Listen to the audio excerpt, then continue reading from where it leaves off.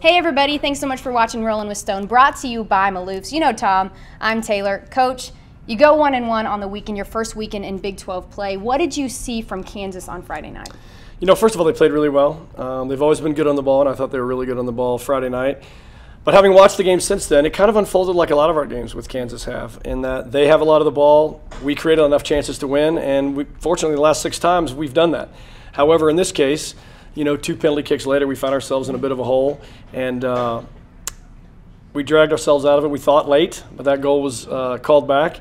And then, you know, Kansas closed out the game well. So it was a interesting opener for our young team to be, I think they had a record crowd, to be down, to feel a little bit slighted, and to have to fight through all that emotion and kind of refocus on the game. And I think we learned a lot from it, to be honest. And Kansas played really well, but I think we're going to take a lot from that game, and I think that showed on Sunday. They came out Sunday and were very strong. You blank Iowa State 3-0. Jade King, though, and Rebecca O'Brien, Big 12 offensive and defensive players of the week. That's the first time that's happened since 2014, but how proud are you of the way that they were able to perform? You know, just the whole team bouncing back and responding to a disappointment on Friday was important. And then there's a lot of pressure on young players on this particular team. They didn't get to come in and coast behind seniors and juniors. And so for those guys to respond in the way they did was great. Jade's first goal was spectacular. Her second goal was a great finish off a cross. After Jordy Haar and Megan McCullough had back-to-back 1-2s down the flank.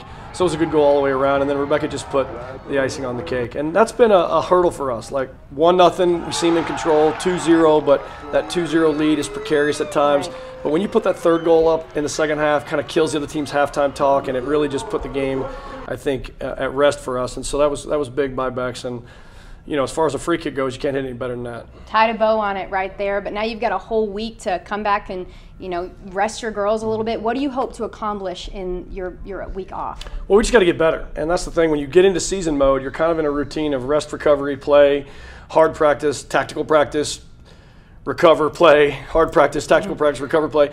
And when you get this 2-week time period, you can really pull away from Oklahoma State and Baylor, who we have on the horizon, and really just worry about ourselves and get after some things that we've been needing to address that you just run out of time from for week to week. And so that's been the mindset. They had today off, and we get back at it again tomorrow. But October 7th, a huge game. It's going to be televised, Oklahoma State right here in Lubbock. For Coach, I'm Taylor. This is Rollin' with Stone.